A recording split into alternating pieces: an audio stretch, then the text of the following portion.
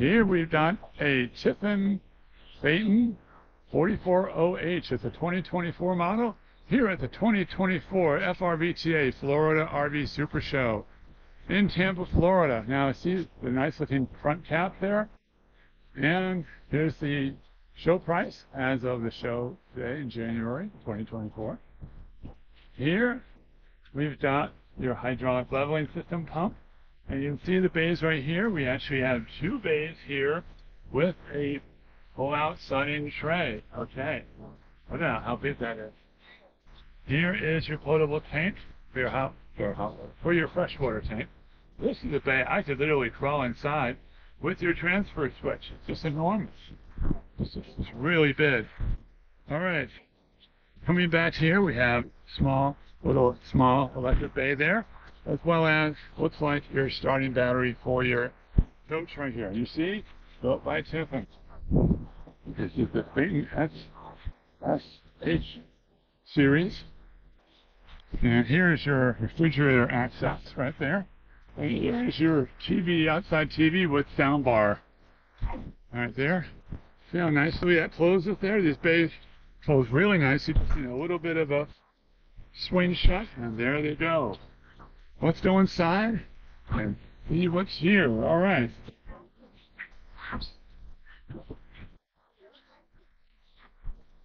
All right, so see a quick pan to the front here, and a nice window by the passenger seat here. And here, see, we actually have a screen when you're coming in here, and it's a screen here, so you don't have to bend over and strain your neck to operate the controls. There's a wireless control here for your phone. And wow, look at this way this dash here wraps around. It's a digital dash, Yes, a digital dash, but it's actually a phony panel right here. Yes, it just makes it look like it's Makes it look that it's really on. Kind of cool. They have the QVC codes for the for if you need help. Well, if you want to scan and get more information about this model before you decide to buy it. Here we have the LCI electronic leveling system, your air horn, your dump, your airbag dump, mirror controls. Here on this side here is your USB-C, USB-A, your parking brake, all important, and we have a little drawer right here. And you also have your HV controls here. I'm not exactly sure this is, yeah, we have a little thing you can actually put your phone into. I'll show you right here. It's big enough even for my phone to sit right there. And if you want to keep your phone there. On this side here, we have a little 12-volt socket here. And there's basically your, there's fans over here, so you have a fan control. And you have a TV over the tab. Mostly probably functional. Looks like this has a drop-down bunk. So I imagine that would be where you would watch TV in that position, or when you're down here. There's a Teen LTE booster over there, and here are some additional controls and outlets right there. And as usual for most Tiffins, you've got your slide-out control here, and your slide-out control here, so you don't have to break out your phone to open and close the slides. And look, it's Marie. Hey, take a look down here, how nice and wide open this is. Look at the ceiling, how they've decorated the mirror. It looks really beautiful. And even the valances, if you notice, they have a nice little curvature to them, if you can see right here. So which side should we start on? Really some eye-catching stuff. Well, let's start over here. We do have some cabinets up above. There's 3 here that pass through, and then this 4th one in the living room area is a singular cabinet. Now this here is a bed, but you have options. You can exchange these 2 pieces for theater seating and this one for a recliner. But right now it's a stationary class that flips out to a trifold bed. Over on the other side, you have your television TV set, and you also have a power strip over there in the corner, and this one here also makes out to a bed. I did not see an option to change these seats, but there may be one. Well, also it should be noted there's a little storage area right here. And on the other side of the couch on that side. One side on this side too, a little storage area. Moving down into the kitchen, on the top here, we'll go across the top. We do have a cabinet with pull-out slide. We do have, of course, our Thervkeys microwave with the convention oven with the accessories. And then we have a place for our glasses and our dishes. And look, we found the signature. We found the signature. Happy Trails, Bob and Judy Tiffin. Yes, that's one of the. When was it signed? I'm just curious. Was it signed? 9/19/23. 23. So not too long ago. New coach. Talk about a new coach. Okay, so over here we do have our sink. As you can see, we have the small and the larger side with the covers up if you need more counter space. We also have the induction top stove with a fold back counter. And you just pull it right back down and block it off if you want more counter space. And we also have a little horizontal power strip there, and a sink soap dispenser for the sink. Yes. We also have an island that pulls out, so you have more space. And in that cabinet, we actually have 3 drawers. This one has the standard, one of the things that comes standard with most of the Tiffins is your utensil drawer with the spaces for your spoons, knives, and forks. And another drawer, and one drawer that's a little bit deeper here on the bottom. Underneath the stove here, you have your dishwasher. Blends right in, you think it's a cabinet in the first. And you have a small drawer underneath. Small but long. Beneath the sink you have, you guessed it, a sponge drawer. Sponge drawer. And sponge drawer square pants. And below here you have your space below your trash kitchen. can. Yeah, and some plastic too. Free plastic. Yeah, good to wrap a dead body in. Hey, one thing you notice, there's actually a touch panel in the kitchen here for doing controls there. So, you know, you can touch home and you can control fans as well as see what the level of your tanks are. Okay. Over on the dinette side, we have a table and chairs. We'll start at the top. We have 3 cabinets overhead here. These 2 are pass-through. The last one's identical except that it's an enclosed one-piece cabinet. And what? Another touch screen right here. And what do you think about these lights here? They're different.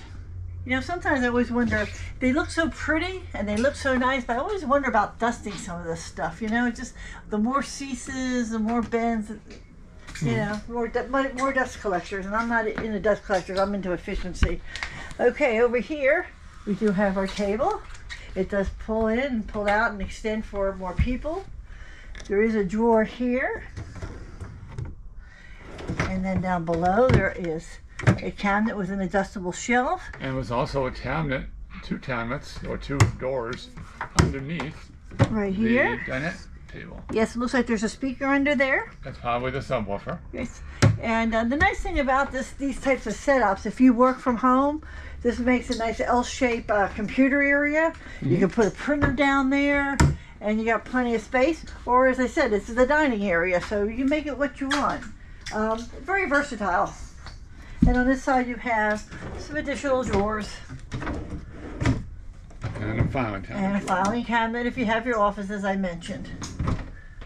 So, and of course you have some extra electrical outlets here that pop up, and you can shut them. Okay, also included in the dining kitchen area is this lovely pantry with slide out trays. You got 1, 2, 3, 4, 5, 6 of them, so plenty of room. You have your refrigerator, and you do have a water dispenser here. You sure it's not a microwave? Well, 037. yeah, that's how cold it is. So very nice refrigerator. It's as cold as ice. And down below is the freezer, and it does have the drawer here and the ice makers down here. Across the way is the bathroom, and look, they actually put a cover on this toilet. So we're just going to shut that for a minute. Let me turn on the light here. Turn on the light. I thought I had it on, but I there guess you go. Maybe it times out, I don't know. Anyway, you have a small little cabinet here. You have the medicine cabinet on a triangle area. Like a corner cabinet. Yes. And then you also have another little cabinet here for more shorter stuff. Not confused. This looks like the toilet roll holder, but I guess it's really... That's a towel holder. Towel holder. Yes, you can put your hand towels there. But it's the exact same shape as the actual toilet holder. Yes, but you notice it's smaller. It's just smaller, but man, look, you know, from the angle, it almost looks like the same. Look at that. It's like, ooh. Well, I guess it matches. So you can put toilet paper up here, I guess. I mean, no reason why you don't can. Okay, so we have our sink, our soap dispenser.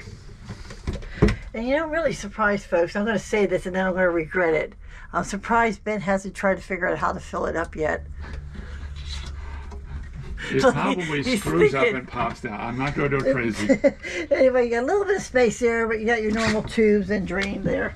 And look, he's looking. He's looking. See, there's the little tank for the soap dispenser. So yeah, I figured it out. Okay. And you also have a cabinet here. Maybe some aspirins and stuff like that. Medicine cabinet, but a little lower. Yeah, it's not a lot of space in there. Medicines for your kids, so they can access them easier. Now, the bathroom, you know, the toilet's a little tight because if you look where my feet are, just normally sitting here on the toilet, if you shut that door, you're going to hit my feet, so I'd have to put them in here.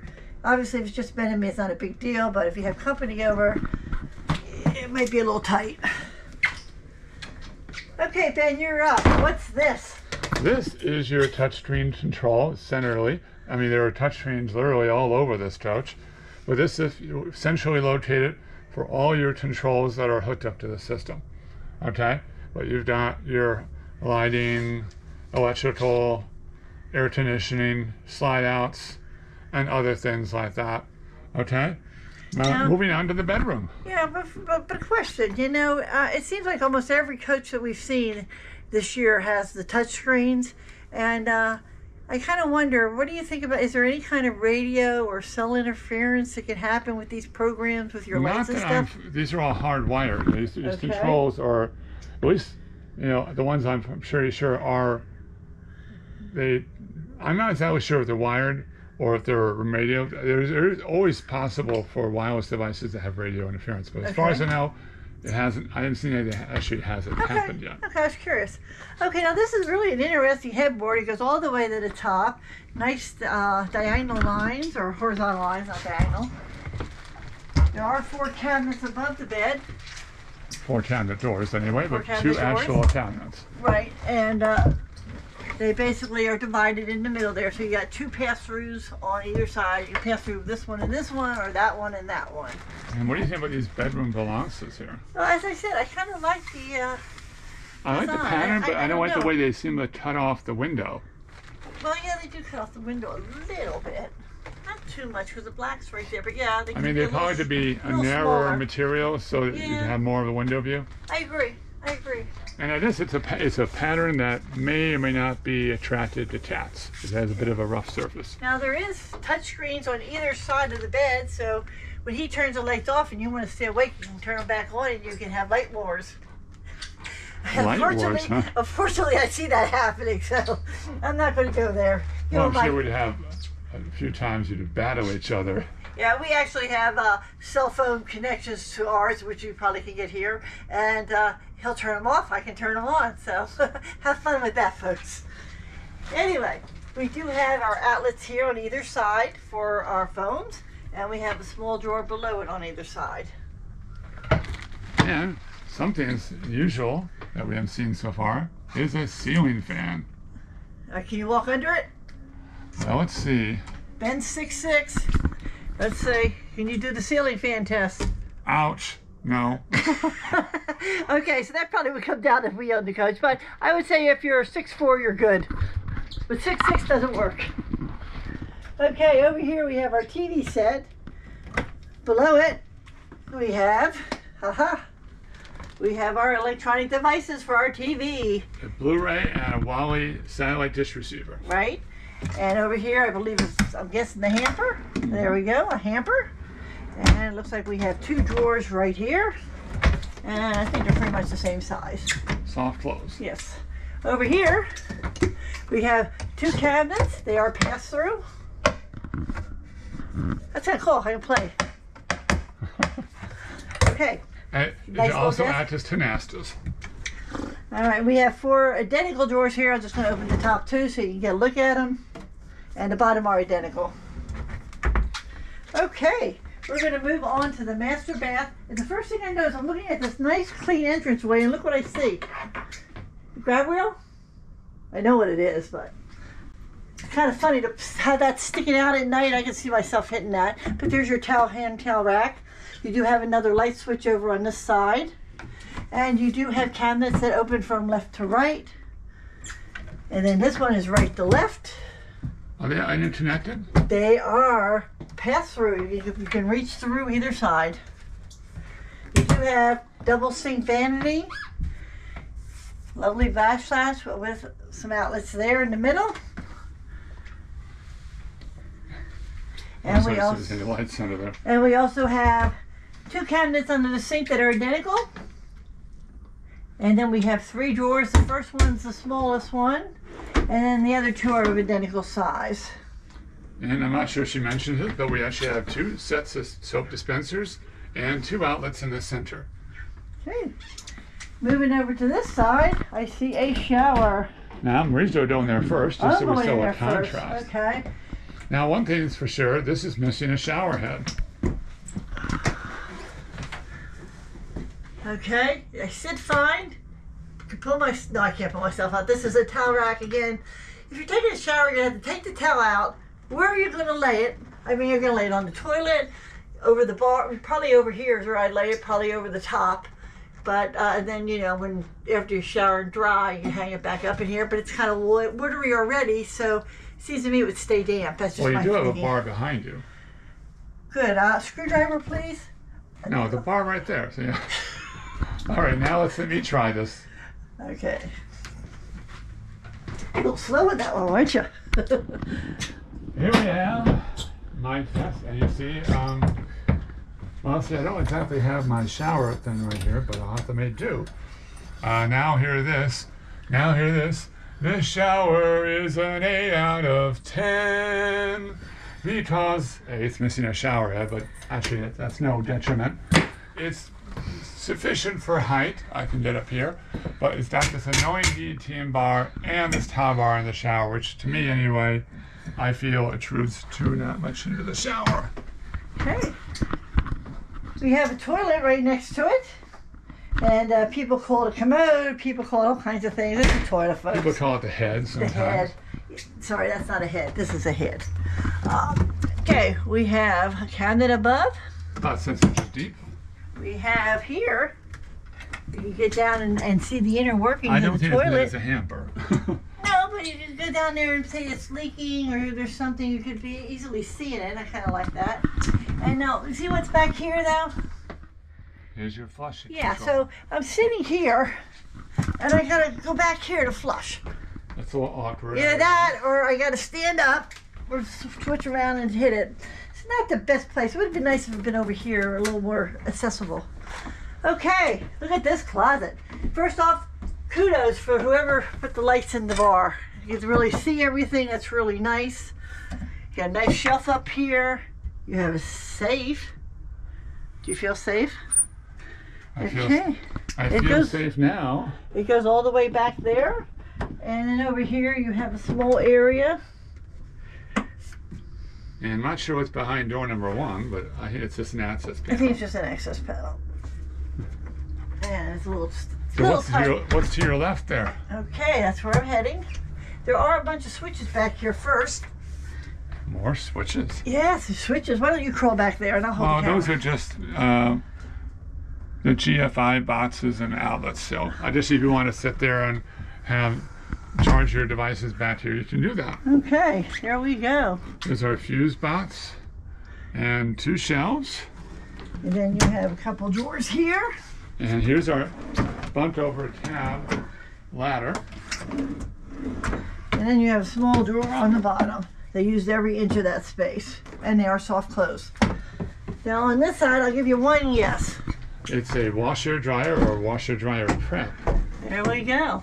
Washer dryer with a small drawer down here. So that's the washing machine on the bottom, the dryer's up top, right? I doubt that's true. How can you tell? This washing machine is winterized. Funny, I thought it was a Splendid. It is. It is. Well, that's it. That's the walkthrough of this coach. We hope you enjoyed it. Please like and subscribe. And we hope to welcome you to our family of subscribers. Until next time, remember to open the doors to adventure. And start all your journeys with The RVTs. Have a great day.